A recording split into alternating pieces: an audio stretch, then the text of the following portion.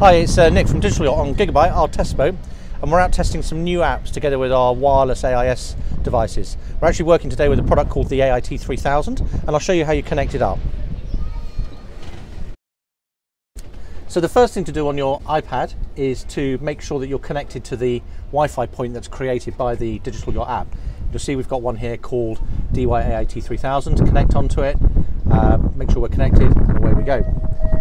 We then go back to the app, open up the app, and we'll see our current position up on the screen, together with an overlay of AIS targets that are around us, and obviously the detailed mapping as well.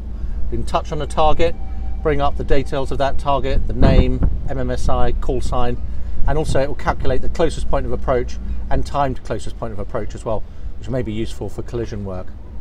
Really simple to use, zoom in, zoom out, pan around the chart, build your own waypoints and routes, an incredible value for money. And that's how Digital Yacht AIS and a great app on the iPad called MaxSea can make life much easier for navigating. Thanks for listening.